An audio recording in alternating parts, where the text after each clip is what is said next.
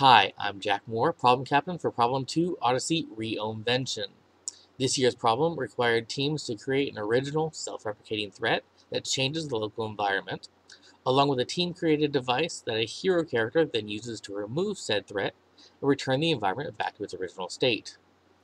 Other requirements included creating and performing an original piece of music, along with finding a way to integrate baking soda into their performance. All of our teams have tried really hard this year, so without further ado, here are the top 6 places for Problem 2 Division 1. In 6th place, we have Sherwood Elementary School. In 5th place, we have River Oaks Elementary School Team A. In 4th place, we have River Oaks Elementary School Team B. In 3rd place, we have Frostwood Elementary School Team A. In 2nd place, we have West University Elementary School Team A. And in 1st place, we have Valley Oaks Elementary School.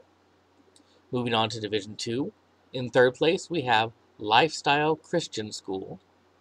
In 2nd place, we have Memorial Middle School. And in 1st place, we have Cornerstone Academy. And finally, in Division 3, in 1st place, we have Carnegie Vanguard High School.